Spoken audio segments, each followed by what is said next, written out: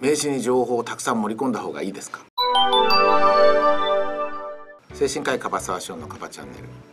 交流会とかで名刺交換をした時にですね、普通の名刺じゃなくてこの見開き名刺ですね、あるいはさらに3枚開きになってる名刺とかですね、そこにすごい細かくその人のプロフィールとか過去の仕事の内容とかどういう仕事をしてますとか、そういったことを非常に詳しく書いてる名刺というのを受け取る場合があります。そういう名刺がいいのか悪いのかというようなことなんですけども、それはTPO によると思うんですよね。そういう詳しい情報、4面名刺っていうのかな、普通だと表だけが1面で裏と表が2面で、見開きだと4面使えるので、4面名詞っていうふうにとりあえず読みますと、4面名詞を使うと4倍情報が入るわけですから、非常に盛り込むことができます。それを相手に渡した時にですね、読んでくれるのかという話ですよね。ほとんどの人は読まないと思うんですよね、そこまで書いてあるんですね。で、重要なのはですね、情報っていうのは多ければ多いほど届かなくなるということです。たくさん盛り込めば盛り込むほど届かなくなる。皆さん新聞買った時にどれだけ読んでます？何ページ読んでますか？新聞買って見たいとこ3ページぐらいで、3枚ぐらいとか、芸能欄とちょっと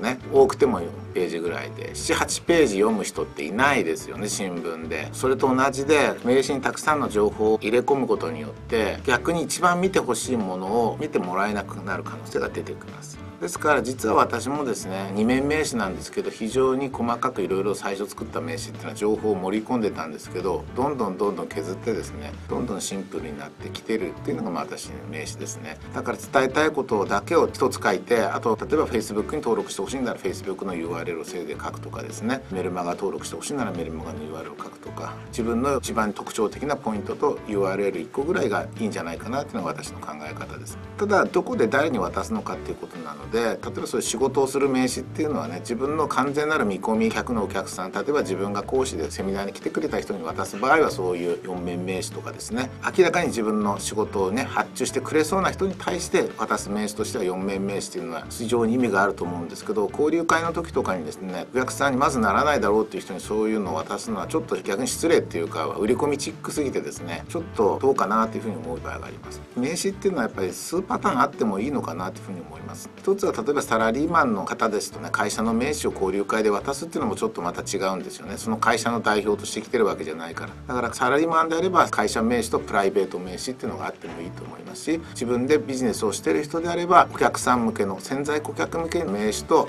あるいはそうじゃなく交流の場で使う名刺っていうのはまた違ってくると思いますから、情報を盛り込んだ名刺っていうのはいいと思うんですけど、そうじゃない名刺っていうのも複数パターン持って使い分けると一番ベストなですね、名刺交流っていうのができるんじゃないかなと思います。